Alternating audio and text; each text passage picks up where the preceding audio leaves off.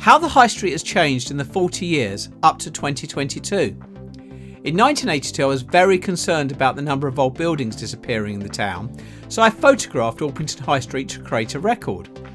I have gone back at regular intervals ever since to photograph and in 2022 video. So what has changed between 1982 and 2022? Do you remember the police station built and demolished during the time of this survey? This video will look at the newest area of the High Street, the Walnuts, which has seen probably the most change in the period, with a police station coming and going, the DHSS building going, and a new cinema and hotel arriving in the centre of Orpington. The Walnuts is predominantly 1970s built shopping, sports and educational area. There is also a proposal currently being considered for considerable expansion. Make sure you stay to the end to see everything that has changed and also what has not. Some is quite surprising. Please subscribe to get updates as I release them. Brought to you by Eclectic Experience, change seen through images. In 1982, when I first photographed the Walnuts, it was under 10 years old and still had the original logos. Zooming in, notice how far into the centre the doors are. The entrance changed a few times over the years, as did the shops facing the High Street. By 1997 the entrance had been changed considerably, with the doors brought level with the High Street, a bigger window, a canopy and some poles added. It was still the same in 2007, before by 2012 there was new signage and the poles had been removed. Then it changed again by 2017 with new signage and cladding, which was still there in 2022. These are the 4 different fascias over the 40 years.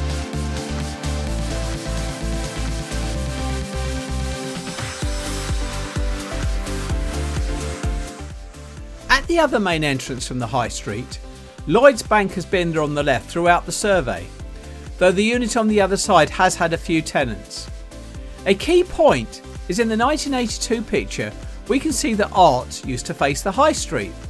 This and the mouldings by the Lloyd's building are the only public art that I am aware of in Orpington. The mouldings by Lloyd's are still there, but the High Street facing art was either covered up or removed, as we can see as we look through the years.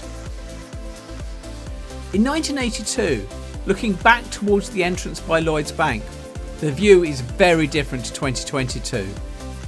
The building on the left has been replaced by the Premier Inn, and on the right, Odeon has arrived on the site of the open area, grass and government buildings. Zooming in, even the buildings on the far right have had extensions added to the roof. Going back to 1982 and looking the other way, we can see the Halifax used to be here before moving on to the main High Street. Also, next door was the Job Centre. And as we zoom in further, we can see the old Sainsbury's logo, when it used to be in its old position where Poundland is now. For a significant part of this survey, the Walnuts had a large grassed area in front of a government building that I think was the old DHSS offices. It is last seen in the 2012 photo. From the 1997 photos, up to and including the 2012 ones, there was a large glass market area. This survived until the Odeon development happened and it was removed. Another interesting point was that a popular cafe, the Silver Lounge, which had a very 1970s look and feel, was here on the corner where the Easy Cafe is now, right up until the plot was developed after 2012. Looking towards the inside section of the Walnut Shopping Centre, this is what it looked like before the Odeon development, and this is after. Quite a radical change. Looking out from the covered area in 2022, then back to 1982, it was vastly different and has changed an incredible amount. We have bare concrete pillars and wide open grass. Also, look at the very distinctive 1970s advertising boards and the adverts on them.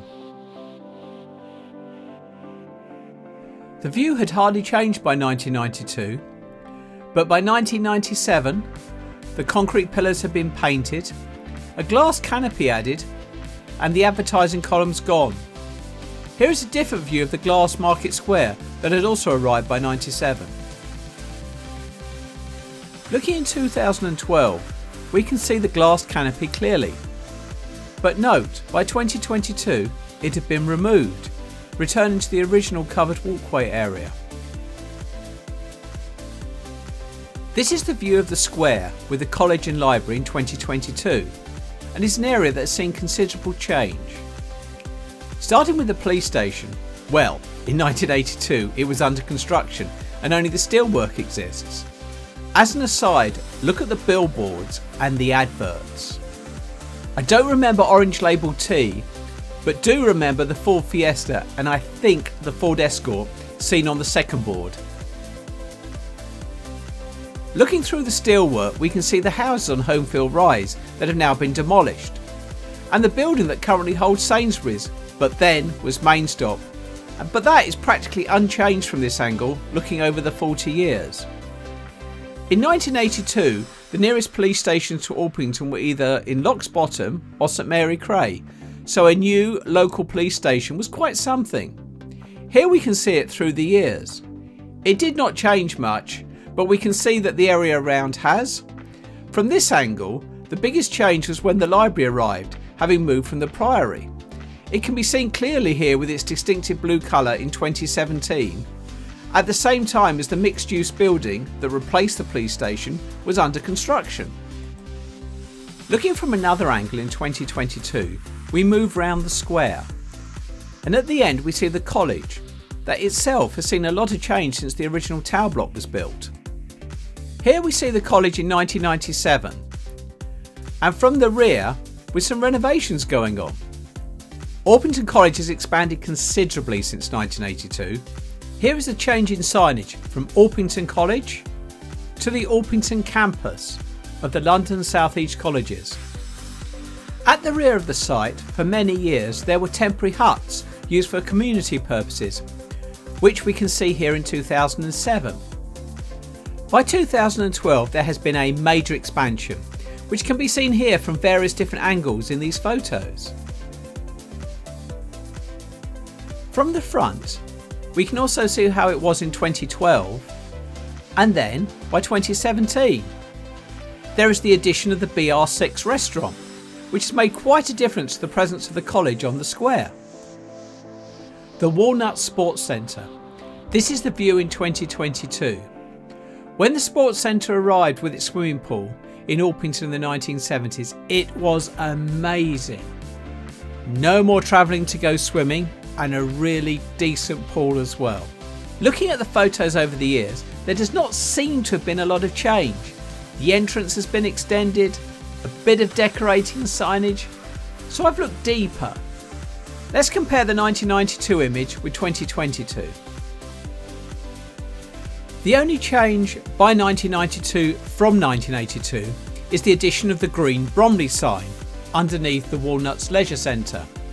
However, by 2022 there is no sign at all. The other main significant change is that the entrance has been extended. Looking at the roof, there is now a handrail and a few extensions. Something has not changed if we switch the photos, is that in every other part of the high street the paving has changed at least once, but not here. This is still the distinctive 1970s layout. Also, the footbridge, where these photos were taken from, is unchanged, though it is a lot more battered by 2022. This is the view in 2022 of the car park and the Saxon Centre. It is taken from the public footpath that runs behind the Walnuts. Up until 2012, not much has changed from 1982. Note the grass next to the Saxon Centre and the car park tower. Come 2017, the grass has been replaced by car parking spaces and there is more signage on the tower, but other than that it is pretty much the same in 2022. The view from behind the Walnuts by the roundabout on Homefield Rise and Lichgate Road illustrates change quite clearly. These are views from 2022.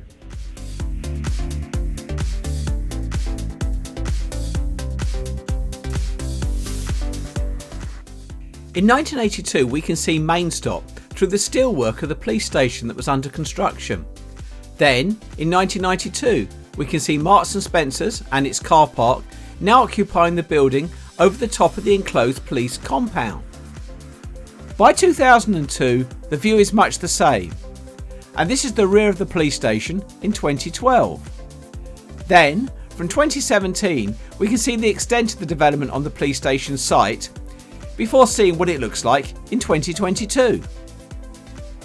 Coming round the corner on Lichgate Road, we can see the old huts in 2002 and 2007, before, in 2012, they had been replaced by the current college buildings. As an aside, on Lichgate Road there is a wall that seems to serve little purpose, as it could easily just be a bank. If I remember correctly, it was built because there was a large old tree here, which died unfortunately some time ago. I like to think that it was a walnut tree, one that the centre was named after. The Walnuts area of the town centre has seen the most change in the 40 years of the survey, with the expansion of the college, the arrival of the library, hotel and Odeon cinemas, as well as the police station arriving and going. And that doesn't include all the changes to the shops. There's also been the public art, the arrival and departure of a covered market area, and the removal of the old government buildings. I have highlighted only some of the changes. I know there are a lot more I have not covered, including the enclosed area of the Walnuts, which unfortunately I do not have any photos of. If you've enjoyed this video, at the end there is a link to a playlist of my High Street videos. Please have a look. Please subscribe to the channel, click the alerts bell and add comments, especially with any additional information. Thank you for watching Eclectic Experience, change seen through images.